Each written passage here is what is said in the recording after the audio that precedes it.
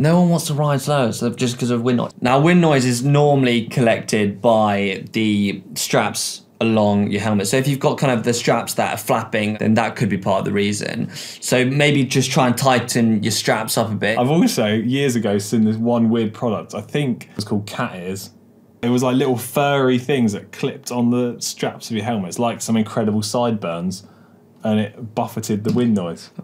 Basically what you're saying is grow big sideburns, become Bradley Wiggins, and you'll have you won't have any wind noise.